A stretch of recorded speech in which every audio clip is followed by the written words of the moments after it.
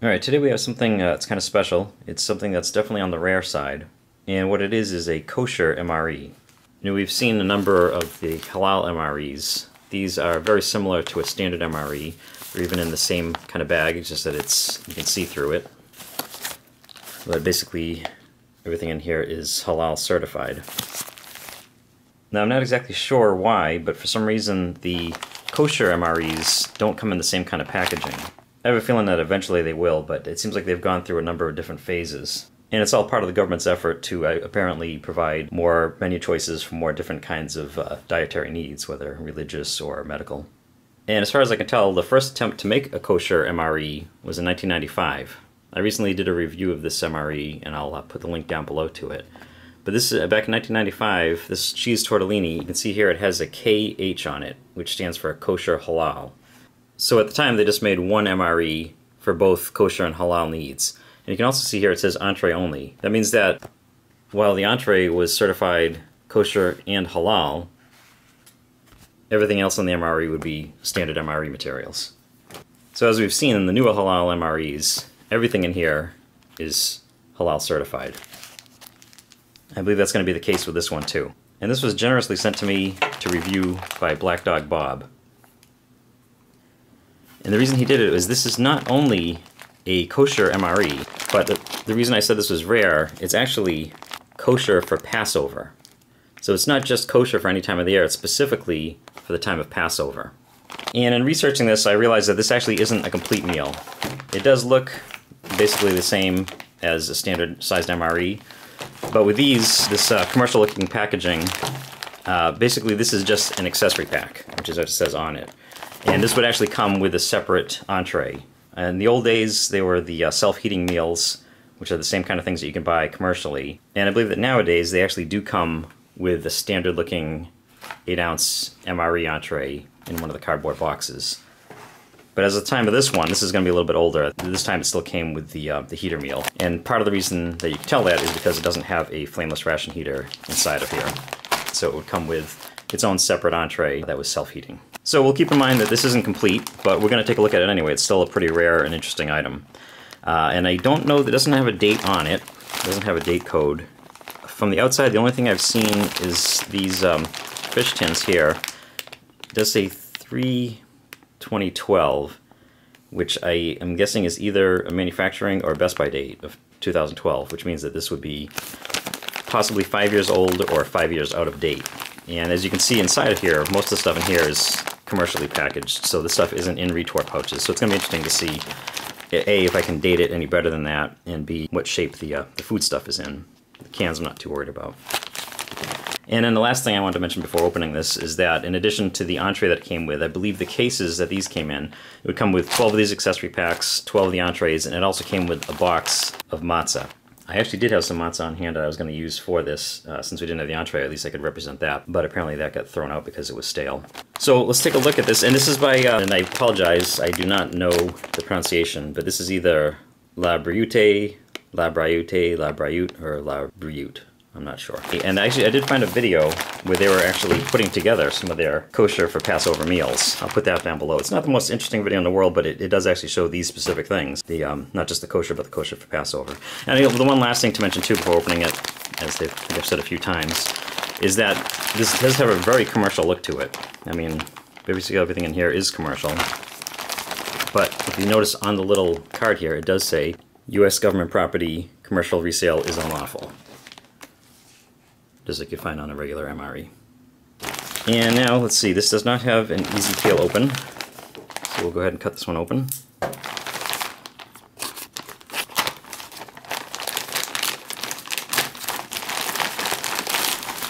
And it doesn't seem to smell too bad. It's a little bit, maybe a little bit on the musty side. But here is the card. It has the national stock number on it. Meal religious kosher for Passover.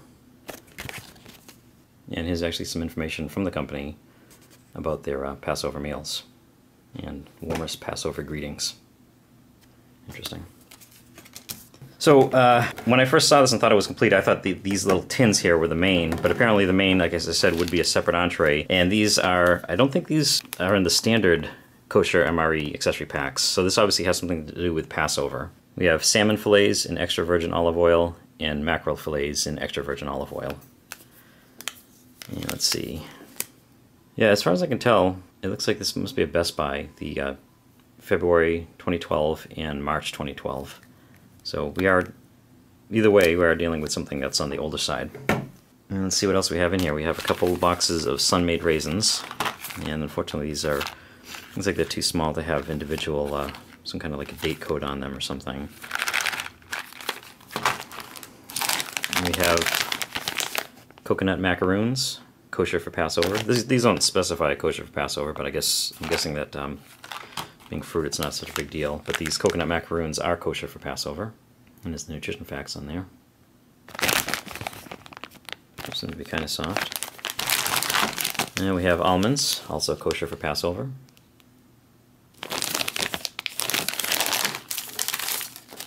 Now, in addition to the raisins, we also have cranberries, and as we're seeing, kosher for Passover. And so we have this fruit roll. It's a fruit punch one. Actually, we have these at our local grocery store, and it doesn't seem to be completely hard. It still has a little bit of bend to it. And this is also kosher for Passover. So the only thing that doesn't specifically say it's kosher is the fish, but it must be acceptable. And the raisins, same thing. I'm guessing that's considered acceptable. And then we have typical accessory pack items, including Sanka instant coffee, some sugar for that. No creamer, I guess, but we also do have tea, orange pekoe, cut black tea.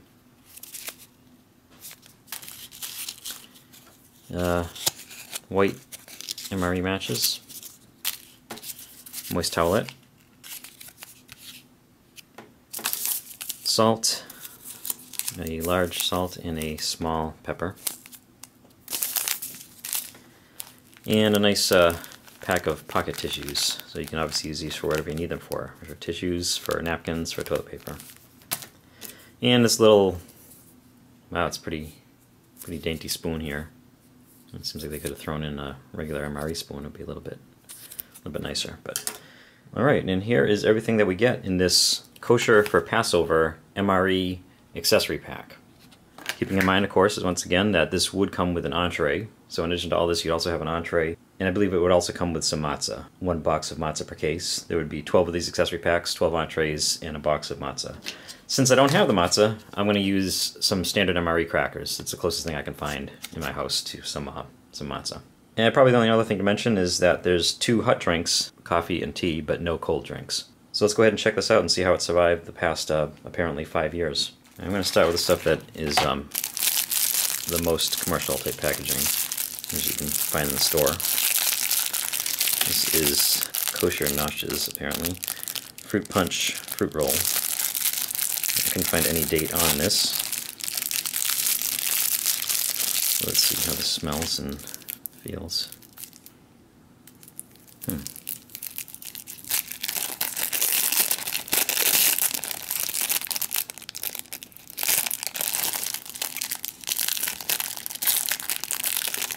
A little bit on the brittle side. Yes, does not appear to be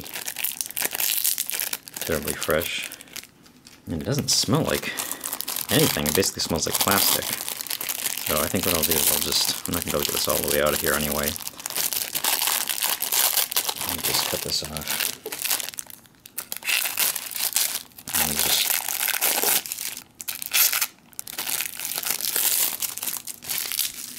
I'll just put it here for display purposes. And the sun-made raisins, I don't expect a box like this with no protection whatsoever, other than the outer bag from the accessory pack. I don't expect they would last for 5 years. Let's see what we have in here. And they still smell like raisins, but they appear to be moldy.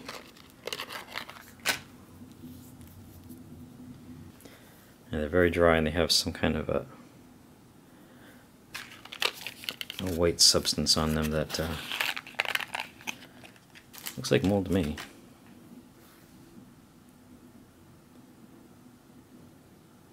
But I'm not really sure.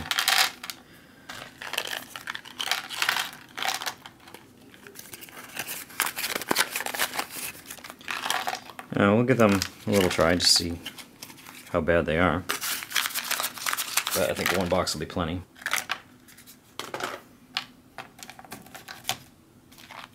And we have our kosher almonds. These shouldn't be anything too bad, I don't think. We'll find out.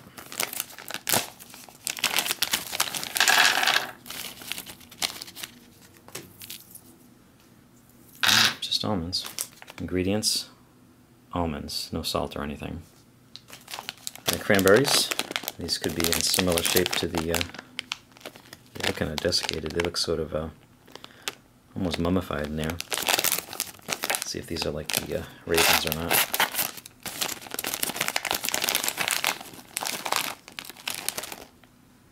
They smell a little bit like cranberries. It's a good sign. They don't have any of that white stuff on them. They look kind of like mold.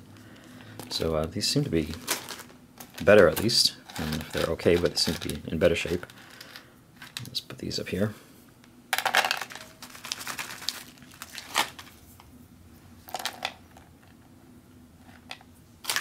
And I'll leave a little bit in the bag. And these coconut macaroons. These actually look pretty good. Let's see why there's no dates on any of these things. Let's see how these survived.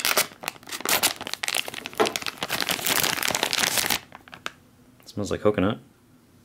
Seems to be fine. A little bit stuck together here. Yeah, they're still kind of soft. Don't seem to be bad. Yeah, the macarons actually do have a bit of a pungent kind of a flavor coming off of them. It doesn't seem to be terribly unpleasant, but it's a little bit overpowering. You don't expect macarons to be overpowering.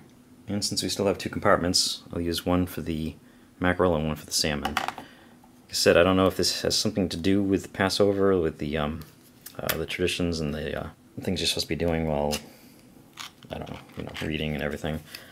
But for whatever reason, they do have these two tins, and this is basically the main difference between this and a standard kosher meal, as far as I can tell. And this is the fillet. Not exactly what I was expecting from a fillet, but some mackerel.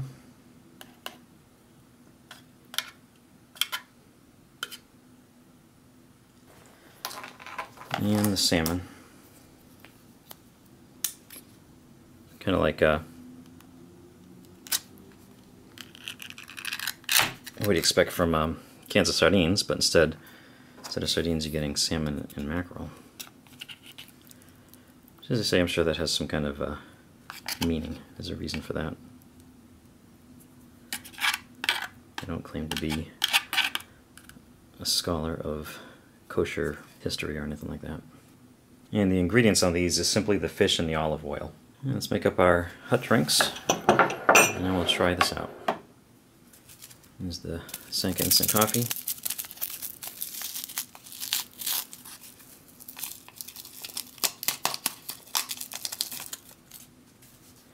And the Golden Tip brand tea.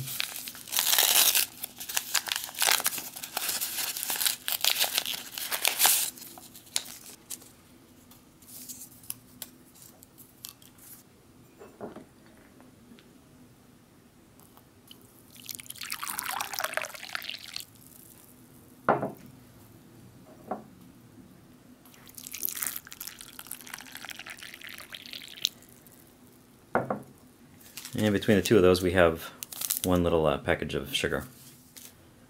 And that's everything that came with this accessory pack. The thing is, as I had mentioned, the cases were supposed to come with some matzah, so we're going to use these crackers here in lieu of matzah. I just think this would go good with the fish. Oh, and they're not coming out in one piece. That's alright. I think one will be enough for our needs. Let's go ahead and try this out. Alright, we'll go ahead and start off with the fish fillets. As you can see, this isn't a ton of food, but of course these aren't the mains. The main dish would be the self-heating entree. But one other interesting thing that's in here is the salt. I wouldn't expect to use the salt, or the pepper for that matter, on the fish, but you might need it for the main entree. And the salt is the only other item in here that is also kosher for Passover. Specified kosher for Passover. The pepper is not. And the sugar is not. Let's try this mackerel first. Should be fine. It's been in a tin. As I said, it does appear to have a 2012 Best By date, or possibly manufacture date, but it's just tinned fish, and it doesn't smell. And it doesn't smell bad or anything. Basically, the only thing you smell is a bit of a fishy smell and the olive oil. Tastes good. It's I said I don't know if this would be for some kind of a ritual type of thing for Passover, and that's why I would have this in addition to having a main dish. But I'm just going to have some on this cracker, which is substituting for the matzah.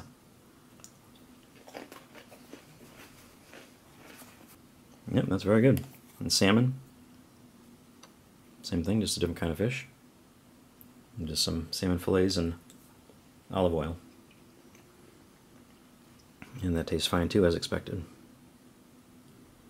So if you got one of these and you weren't celebrating Passover, even if you found the main entree to be really disgusting, or somehow you didn't get one, the nice thing about these is you have the 2 tins of fish, so at least you have something for protein and a little something more to eat than just the sides and snacks. And speaking of the sides and snacks, let's try those. Actually, let's start off with this fruit roll. This seems to have held up the least well of all this stuff, because it is in a plastic wrap and it seems to have basically turned into a plastic wrap. I'm not getting any kind of a fruit smell off of this. Nothing bad coming off of it, but it's pretty dry and brittle. Still has some give, obviously. Let's see if it has any taste. Yeah, it still has the artificial fruit punch flavor. Very sweet. It seems to have a lot of sugar in it. It is definitely dry and a little extra crispy and crunchy than you expect something like this to be. But it still seems to taste good. Probably be good for dessert. Maybe I should save that for last. Let's try a little of this coffee. It's pretty good. A little different from your standard MRE coffee. I don't think it's quite as good as the Taster's Choice, but it's nice that it's brand name, Sanka. And now probably the scariest thing in here, the raisins that have appear to have some mold on them. A little bit, not all of them, but some of them have this white coating that I don't think is a coating that was put on them. And they still have some give to them. They're not totally dried out, not totally desiccated. And they still taste like raisins. It's not too bad. I'm almost wondering if maybe the 2012 is a manufacture date. I'm not sure on these cans what they put on, if they put on manufacturer at Best Buy. But if it's a manufacture date, then that means that this would probably be good until about 2015, so it would only be about 2 years out of date instead of being 5 years out of date. But without anything else to date it, it's really hard to tell. Let's try these cranberries that were in the LaBriute packaging. Also dry, but at least they smell like cranberries, unlike the raisins, which didn't really smell like much of anything, other than a little bit of mustiness. Yeah, they're okay, a little on the dry side. They seem to taste about half like cranberry and half like plastic. I'm guessing because of the plastic bag, whereas the raisins were in the cardboard box. And the almonds appear to be just raw almonds. And they're fine. Pretty basic, kind of, I mean, not a lot of taste to them, but they got the crunch. They haven't turned, they haven't gone bad, not rancid or anything, so yeah, that's fine, it's good. So the fruit roll-up is it's definitely past date, but still somewhat edible. These things are all one ingredient items, other than some sugar added, some oil, stuff like that. But basically it's raisins and cranberries and almonds. So the macaroons are an actual food item with ingredients. It does include egg whites. Surprisingly enough, the coconut macaroons contain coconut. Let's see. It's not hard as a rock.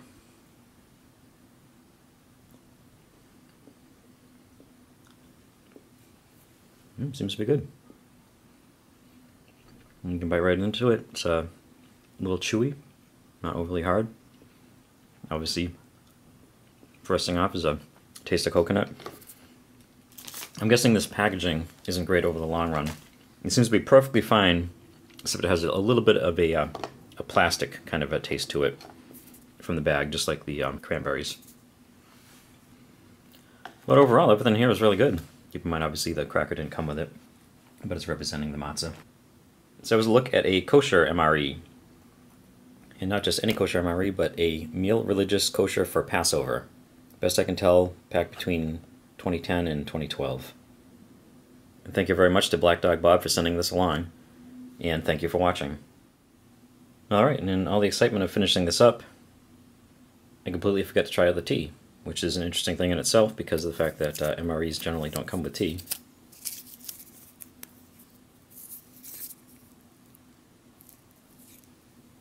So let's give this a try. Yeah, that's good too. It's been steeping for quite a while since I basically put it over there and forgot about it. Could use a little sugar for my taste, but it's a nice touch, having some tea along with your coffee.